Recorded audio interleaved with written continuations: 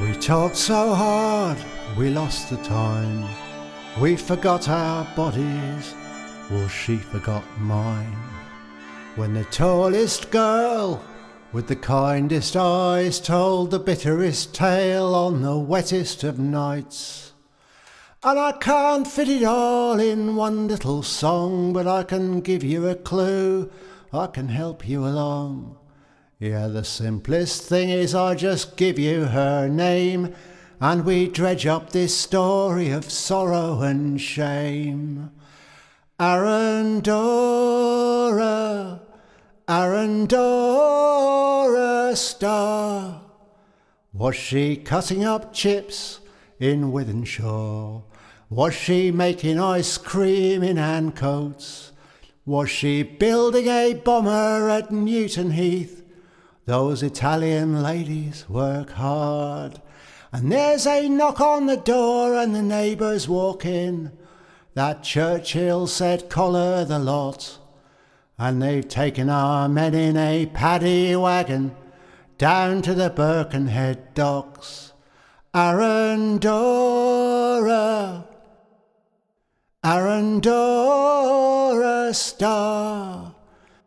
So she set sail in the dead of night, and there's nobody there to wave, and there's no blue flag and no red cross, she's just battleship grey in the dark. And they've locked the old men on the decks below and headed for Canada, but they got no further than Ireland and drowned far from little Italy. Arandora, Arandora Star. Well, there you are. And all along that lonely coast, from Donegal to Mayo, there's bodies of waiters and barbers and tailors with every turn of the tide. But the kindest thing you ever saw, though nobody knew who they were, people bought them coffins and tucked them away for the days when the ocean was clear. Arandora, oh Arandora Star. Now just what does a mother tell her son when he comes home with his medals?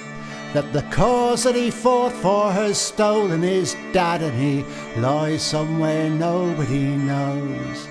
So she kept quiet like many did, believing there must be some shame, while her man who fought fascists at Cable Street lies unfound in the Donegal rain.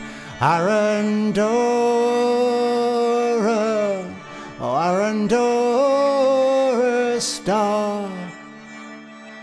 Yeah, we talked so hard, we lost the time. We forgot our bodies, but that was just fine.